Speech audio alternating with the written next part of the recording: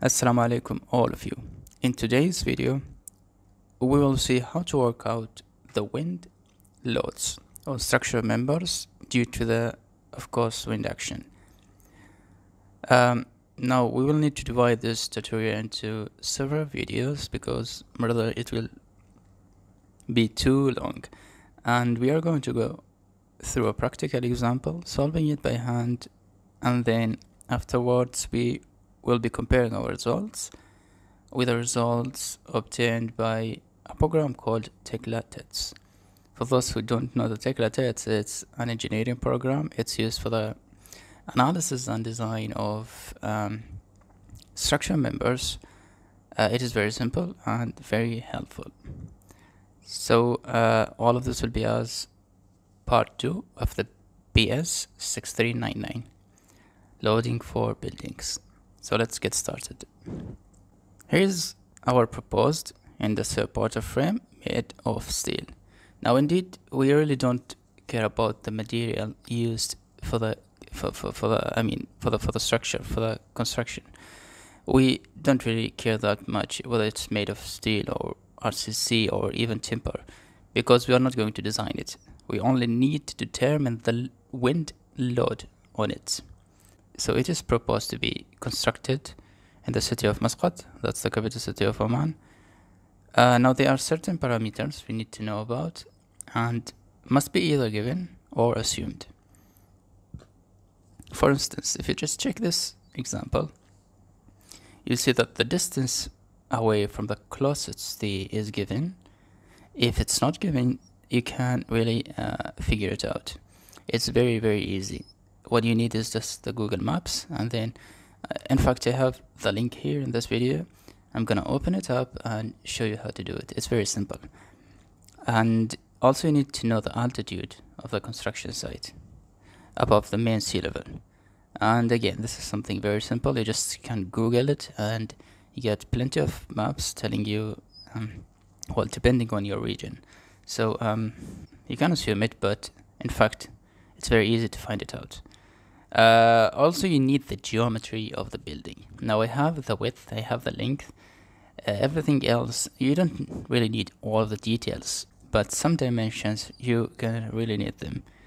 Otherwise you will not be able to progress the calculation of the wind action.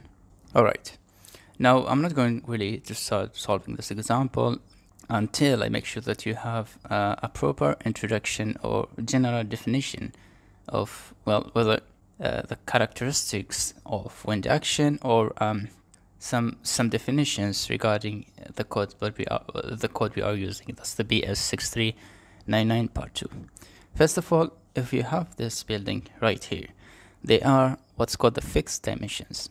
So we have the height, we have the length, and we have the width. And no matter what kind of direction we are facing the wind, these will remain constant. These are fixed. So we have the length, the width, and the height. Now when I say fixed dimensions, probably there must be variable dimensions, and that's true. We have the variable dimensions because we are dealing with wind. Nobody can in fact predict the time it hits or where it can hit the building. So we have the variable dimensions. Again, this is per figure 2 of the code. We have what's called the crosswind breadth, and we have the in-wind depth. That's the B and D. What do I mean? Suppose that we have the wind blowing up as shown for this building. Now let's keep the fixed dimension there as a reference. Now B is simply as by the definition, it's normal to the wind direction. So B will be, in this case, equal to the L. So B, the value of B will be equal to L. That's always perpendicular to the wind direction. And the in-wind depth, that's the D, will be always parallel to the wind direction. So the value of D will be equal to W. Now if I change the direction of the wind, as you may have guessed it, the B will be, in this case, equal to W, and then the D will be equal to L. So always the D is parallel to the wind direction, B is perpendicular to the wind direction. And this is true for the standard method that we are adopting right now in this video. We use the orthogonal directions. So it's 0 degree and 90 degree. Alright. So we have this building again, and we have the plan of the building. Suppose the wind hits like shown here. The front side of the building is called the windward wall or side, and the rear side, the one you see, the back side, where the wind leaves the building, is called the leeward side.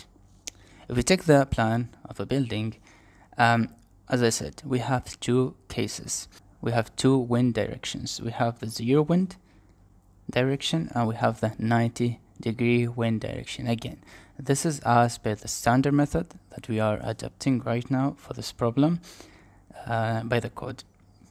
And you might tell that it pretty much covers all of the cases, because the wind blowing up in this direction is similar when it blows up in this direction, and the same thing happens to the wind direction at 90 degree.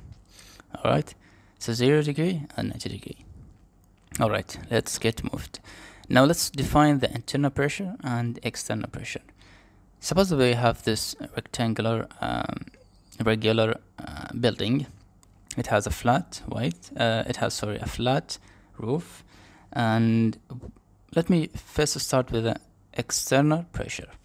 Now when the wind blows up the building from this side, first of all we're gonna have a positive pressure here.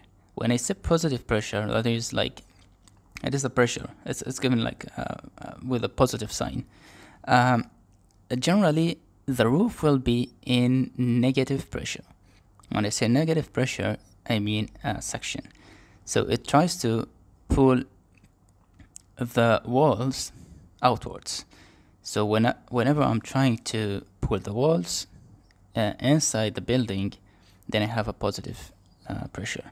When it tries to go away from the building, okay, then we have a negative pressure.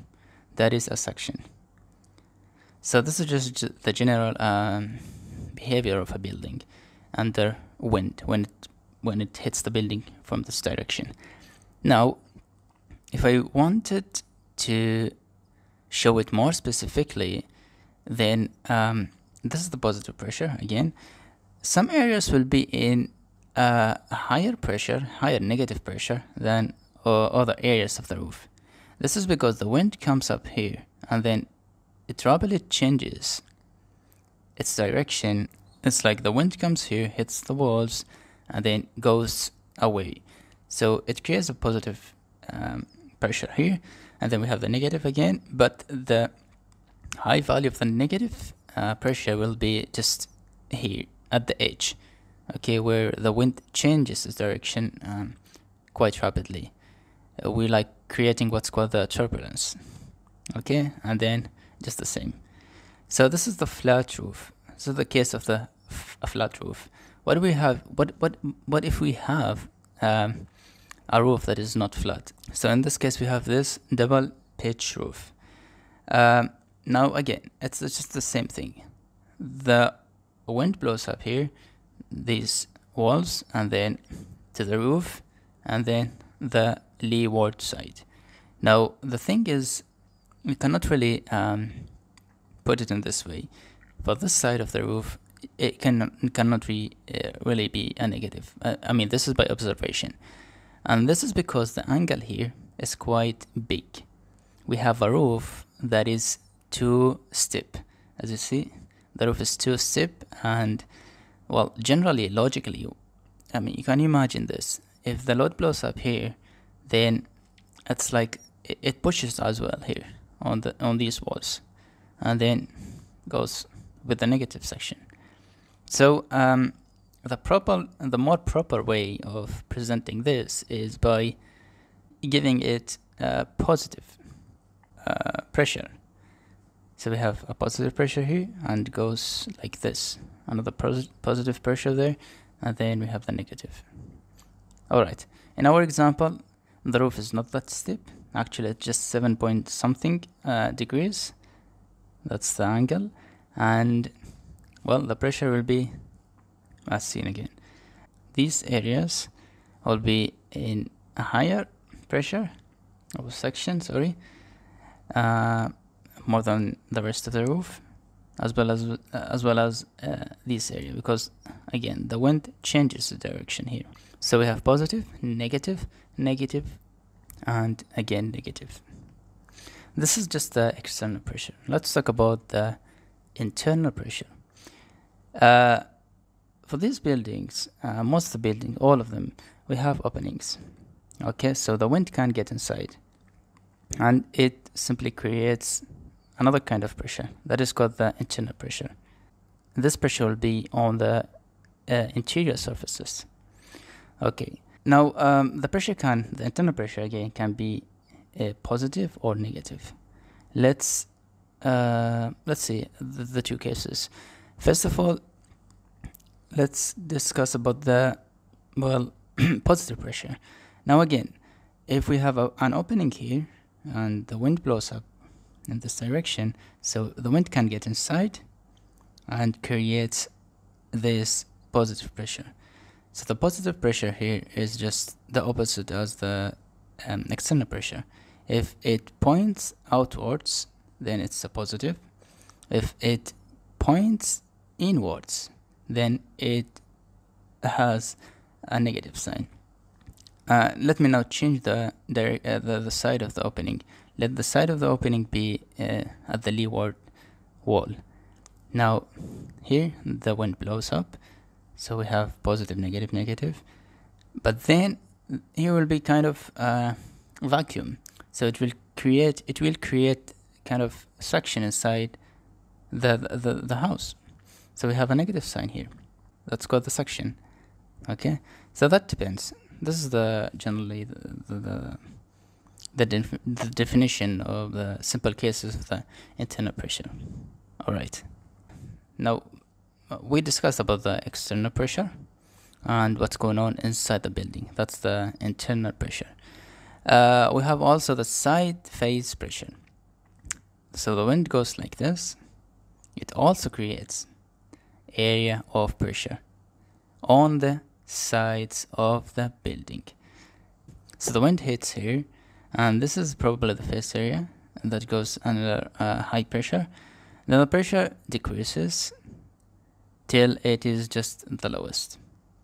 So this side of the building and that side, the back side there, as the wind doesn't really go just like this from the roof to the leeward, it goes also but the side face of the building. So we generally have the highest pressure here, and then a little bit lower, and then the lowest.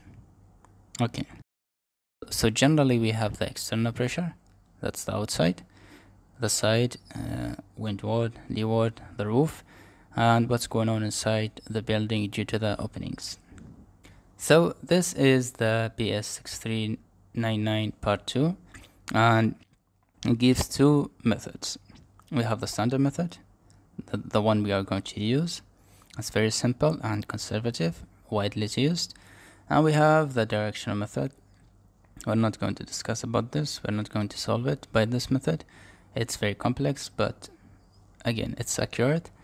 With this method, we can calculate the wind pressure at any angle. Here we just have 0 and 90 orthogonal cases. Alright, so this is our example. Now I don't want to make this video too long, and we're gonna pause it here. This part was just an introduction to the wind load and the code that we are using. So the next part will be we'll jump right away solving this example, and till then, thank you very much for watching.